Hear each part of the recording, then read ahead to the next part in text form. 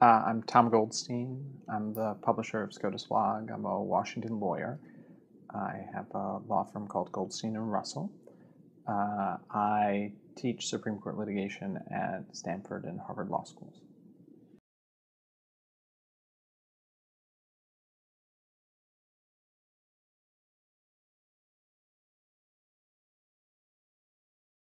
Our focus is almost exclusively on Supreme Court litigation. We represent the parties in about 1 out of every 10 Supreme Court cases through either the law firm or the clinics that we have at the law schools. And so we do arguments on the merits, and we do lots of cert petitions, briefs in opposition, amicus briefs. We're just very focused on that one place.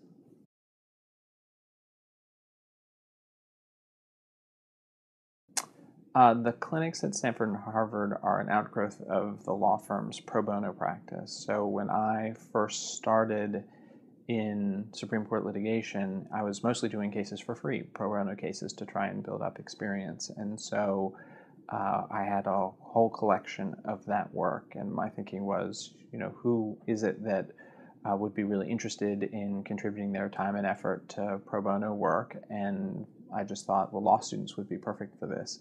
I had actually gotten my best experience as a law student as an unpaid intern for Nina Totenberg, and that's how I got interested in Supreme Court work. And I thought that law students would have a similar reaction. I also thought that as someone who had gone to American University's law school rather than one of the nation's elite law schools, and it was a fantastic school for me, I really thought that this was work that law students could do if they were really committed to it and had the time to do it and had the right supervision. It's not something that only someone who clerked for the Supreme Court and worked in the Solicitor General's office could do.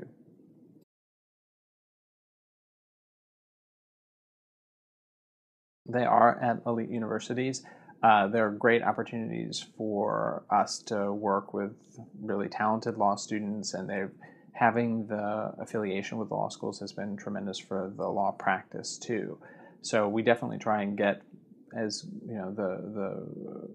really talented group of people involved in the cases. But I think we could do the clinics at other law schools as well, and there are clinics at Texas and at UVA and at Northwestern in addition to Yale, and so a lot of schools have recognized the value of these sorts of programs.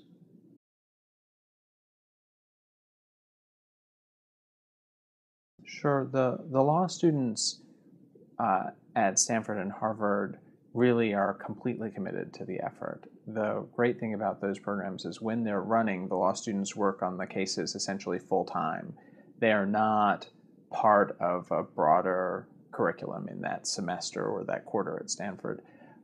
They have almost no other classes to no classes at all. So at Stanford, if you're not an advanced student, you're not doing it for the second time, you're really not going to have any other coursework other than your work on the clinic. And at Harvard, we do it in the winter term, which is a 3-week program, and the students actually move to Washington, D.C. to work with us in our offices on the cases. So I think that's really important to have that complete and utter devotion to the cases so that you can really kind of absorb yourself in them.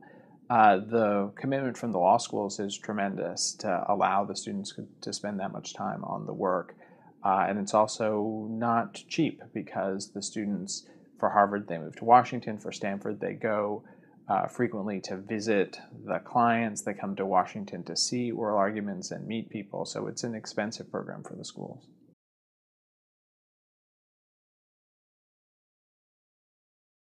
I think that to do this job well, you've got to have some good writing skills, you've got to have really solid analytical skills, and you've just got to be able to separate yourself from a lot of the facts and emotions in the cases. You really have to believe and advocate for your client, for sure, but it's very different from being a trial lawyer. The Supreme Court in particular, the courts of appeals, generally are going to be concerned about getting the law right rather than producing justice in an individual case.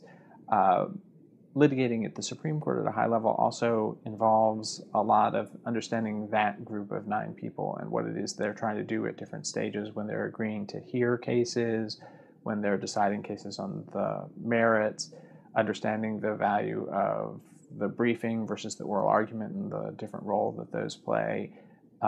As I've been doing this now for 15 years, almost entirely, that's been my overwhelming focus.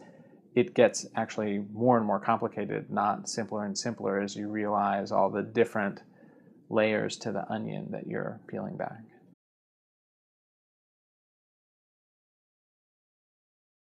Almost. I had, as having been Nina Totenberg's intern at NPR, kind of fallen in love with the Supreme Court. I clerked for a year for here in D.C., and then went to a big law firm, Jones Day, which was tremendous for me, and had an appellate practice and a Supreme Court practice, and I got introduced to the actual legal practice there. And then I went to a firm called Boyce Schiller for a couple of years, which was just starting out, and they let me do some of this work. But by the time I got to my fourth year in practice, I just went out on my own and decided I'm gonna try and accomplish this myself.